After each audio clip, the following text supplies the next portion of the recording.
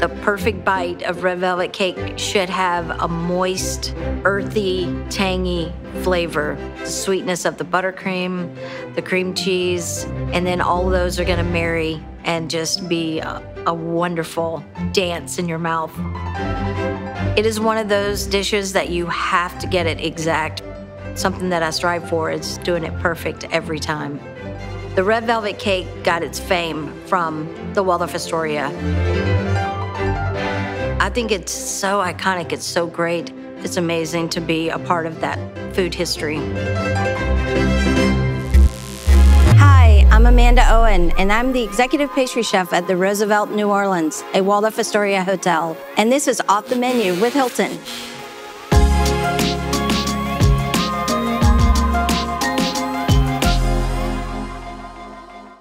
To make the Waldorf Astoria red velvet cake, the first thing you're gonna do is add the eggs to your bowl. Then add your canola oil, and you're gonna whisk these together. Now slowly add in your sugar. And now that you have emulsified your sugar, eggs, and oil together, you're gonna add your melted chocolate.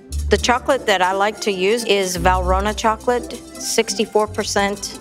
So now that we've incorporated the chocolate, add all-purpose flour that has been sifted. Next, you'll add the salt, the baking powder, and now I'm gonna add my vanilla.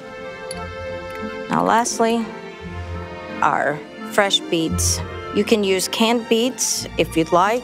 It's gonna give it that nice earthy flavor, some extra sweetness, and some added beautiful red color. And it's okay if you have a few lumps. You don't want to overmix your batter. You're going to want to clear your space for your cake pan and add enough batter to go 1/3 of the cake pan.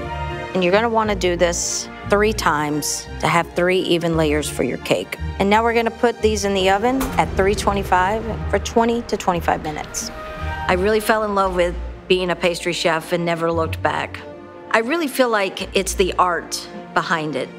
And it's very organized and very precise, which those are things that I love.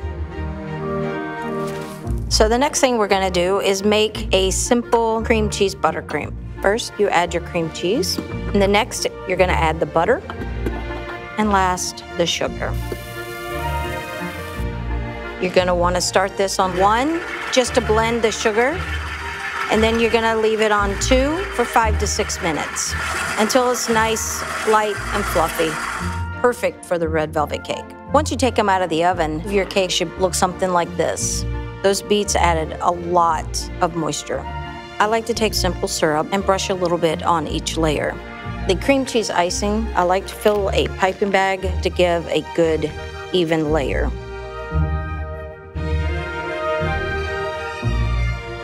And we're gonna repeat this on each. Finally, your top. You just wanna squeeze it down.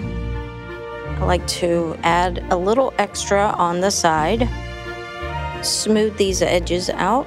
And it doesn't matter if you get this perfectly straight because you're gonna crumb coat the sides with your extra cake crumbs. This part's gonna get a little messy, but that's okay. Now, I'm gonna do a simple decoration for the top. You're gonna take a large star tip and just fill the top with rosettes. And you're gonna want a smooth center. And you can add a little crumble. So now we have some cute decoration to place around. You can decorate your cake any way that you like and just add some fresh berries for a pop of color. And voila, beautiful red velvet cake.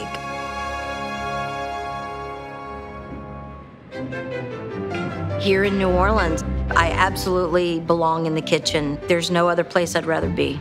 I'm very passionate, and I really feel like you have to have that to be a great chef. And here I am 25 years later, still in pastry and still loving it.